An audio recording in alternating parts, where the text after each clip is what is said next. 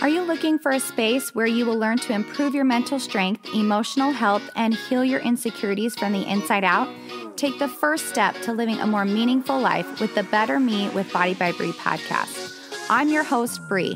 I'm a certified personal trainer, entrepreneur, and mother of 3. I've helped empower thousands of women to take action through fitness, nutrition, meditation, personal development, and aligning thoughts with action. This podcast is for those who are ready to feel inspired and motivated to live a more purposeful life. Let's grow together. One of the most asked questions I get when it comes to working out is how to build a booty.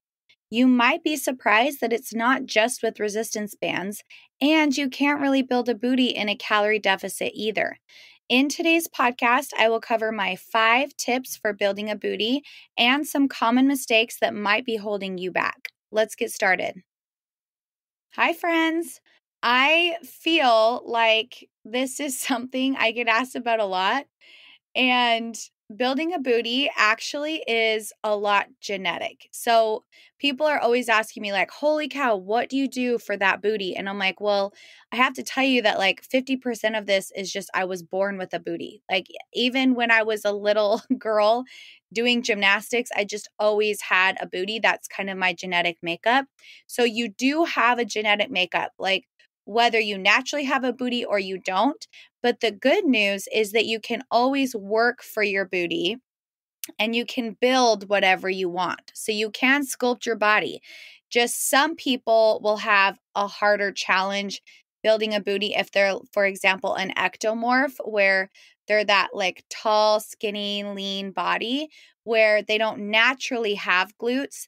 It's harder for them to keep their muscle on their body. And so sometimes the first place that they'll lose is their glutes, which is frustrating. Whereas for me, it's like the last place I lose is my glutes. And I can't seem to get all the fat off of my glutes. So everyone has a different genetic body makeup. I just want to make sure that I address that before I go into my 5 tips. And you cannot compare yourself to someone else's body type. I've gone over body types before, and if you want to learn more about the 3 specific body types, endomorph, ectomorph, and mesomorph, I have an entire podcast episode that's dedicated just on the body types. But depending on which one you are, you either build muscle super easily, store fat super easily, or you are a burner and you burn super fast. So it's hard to keep muscle on. So depending on which one you are, these tips can still apply to you. You just would apply them to whatever body type you have. Okay. So that's why it's important not to compare yourself to someone else who has a completely different body type than you. You have to compare yourself to the best version of you, right? Because your success isn't always based off of like whether you have a booty or not, whether you have abs or not, because it might be super easy for you to get abs, but you can't build a booty, and you're comparing to someone else who can easily build a booty but has a harder time getting her abs, right? So that's why it's important to know your body type and then know what you can do with that body type. Okay, let's get into our 5 tips to building a booty. So tip number 1 is glute activation. So activating your glutes before a workout is extremely important. If you have stubborn glutes, you can activate your glutes before, either with or without a resistance band, before your workout. So this is going to help your mind-body connection so that when you do actually get into those heavier lifts, that you've already connected your mind with those muscles and you're able to activate them. So standard exercises like glute bridges, hip extensions, body weight squats, those can really activate your glutes and get them ready for leg day. So you hear me say on my Instagram, you can't build a booty just with resistance bands, but you can always activate your glutes with resistance bands. So don't not use them. They're still an awesome way to like activate those glutes, and they still have a place. Number 2 is multiple leg days. So I usually do 2 leg days a week with all different types of exercises. But usually what I'll do is I'll divide it up into 2 like days. So one day is typically like my squat, deadlift, like kind of all my leg area day. And then the other day is glute isolating exercises like kickbacks, walking lunges, hip thrusts, alternating leg exercises where you're really focusing on each glute. So whenever you isolate that glute, you're going to see even more of those results because your body is working twice as hard to recruit for one side of your glute, if that makes sense. So, focusing on your glutes and making sure that you have that mind and muscle connection can really aid in muscle growth.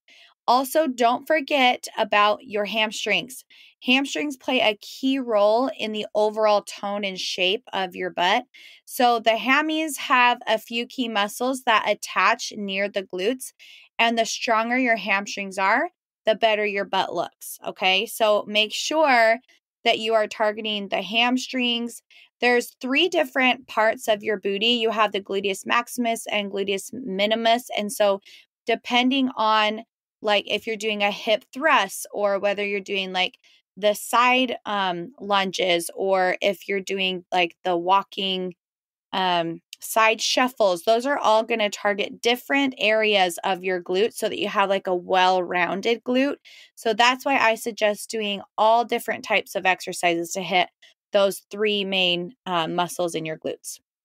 Okay, I will say, this is a side note, when your glutes are tight, your lower back will start to hurt. So make sure that you foam roll after your sessions and like foam roll every day and stretch to help with that lower back pain. Because whenever I have lower back pain, it's always after leg day and my glutes are so tight, it's pulling on your erector spinae, which is in your lower back. So just be aware of that, stretch it out, foam roll as much as you can. Okay, number 3, eat. You have to eat. This is the fun part. So a lot of women are so scared to do this and they never get the butt that they want because they're too scared to eat for the booty that they want. So shredding will not allow you to build a booty. You have to focus on eating healthy carbs around your workout. So that's nutrient timing. I have an entire podcast on nutrient timing, but it's eating certain amount of carbs before and after your workout. I like to eat 30 grams of carbs before and then 30 to 40 or 50 grams of carbs after my workout. And so that's what nutrient timing is, where you do a heavy lift and you make sure you're getting plenty of protein post-workout. So protein and carbs right after you're done working out, that's going to replenish and make sure that your body is able to use that muscle to build and repair. So if you're wanting to shred for a certain amount of time, I would still do glute exercises, but you won't see like a huge difference in your muscle growth, if that makes sense. Because in order to grow muscle, you have to bulk for a certain period of time. Like I'll typically do that maybe in the winter or the fall when you're like, wearing layered clothes and it's holidays and you're not quite, wanting to cut. So pick a window of time where you can eat more and dedicate to building muscle. You don't have to do this. You don't. Some people are like, that's too much and I really don't want to like work that hard. But if you really do want to make a difference, this will help. So it allows you to increase your calories and then strategically build muscle, especially after leg day. Okay. So your nutrition has to be on par. You cannot be eating 1,200 calories and then expect to build a booty. That's just not going to happen. Number 4 is power cardio. So I want you to think of cardio that activates your glutes. So like I love doing the Stairmaster, walking on a steep incline at like 30% or a 10.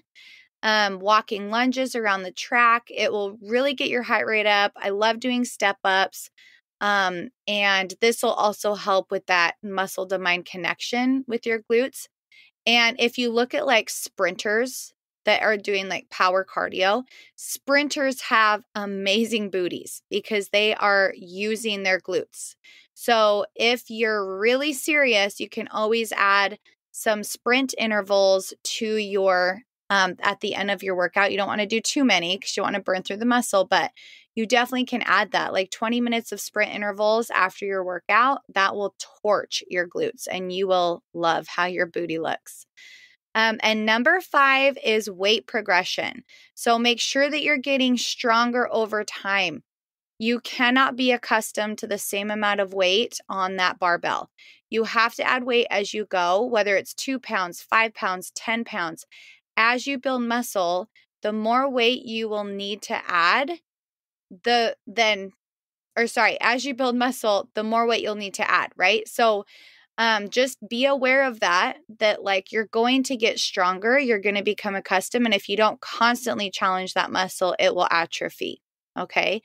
And just like a little side note is that you definitely want to have enough weight that's challenging, but not too much that you can't keep the correct form. Okay. Form is number 1 always. I care the most about form. I don't want you to rush the movement. I don't want you to go too heavy. I'd rather have you do correct form so that we prevent injury. And one last side note is do not be scared to lift heavy. I know you've heard this all over Instagram, but it's true. It is actually a lot harder to build muscle than you think. You have to work so hard for that muscle. So don't think that just because you're lifting every day that you're just automatically going to get that muscle. Like it takes months and months, if not years, to really, really build muscle and like develop your body. So don't be scared of it. It's harder than you think, but it will definitely pay off in the long run if you dedicate to just trusting the process, being consistent for a long period of time, and I promise you will see a difference. But the problem is when people just want instant results, or maybe they do it for like 3 or 4 months and they're like, I don't see a big difference, and they stop before they can actually see a difference. You have to be dedicated to the process. Know you're in this for the long haul and know that like next year your glutes are going to look completely different, right? But you have to put the work in. So to recap on our 5 tips, we have glute activation, multiple leg days. You have to eat for your goals and for that booty. Incorporate power cardio. And then you always have to do weight progression. You have to add the weight. So I hope this was helpful. If you need help building those booties, ladies, you know that's my specialty. I love to help women build their booties. So if you have any questions, you can always check out my website, bodybybree.com. Any of my programs, if you need help and you want personal training, let me know. I'll talk to you later. Thank you for joining us in today's episode. If you liked the content and want to hear more, remember to hit that subscribe button and write a review. As a small business owner, I appreciate it more than you know. If you are looking for a program to help with self-confidence, to lose weight, get in shape, and work on your mental, physical, and emotional health, check out my training programs on www.bodybybree.com. My team and I help to hold you accountable through the Body by Bree app, where you log in to see all your workouts, custom meal plan made specifically for you and your needs, and communication through the messenger. You are never alone when you're on the Body by Bree training program. Click the link in the show notes to get more information on how to transform your life from the inside out.